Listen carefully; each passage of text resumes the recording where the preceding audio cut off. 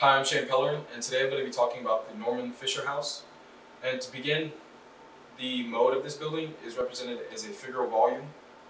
The shape of it is generally just two cubes stacked together, but to emphasize its party, it's established as maybe two O's, maybe one angled at a different 45 degrees, and also it could also be represented as a B that's maybe slightly deferred or manipulated in a turned way or rotated way.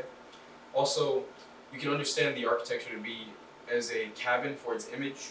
Its image is brought as a warmth feel. I'd say it's a more modernist cabin because of its wood and concrete undertones. It's established as a very professional and structural cubic work of art and architecture. Thank you.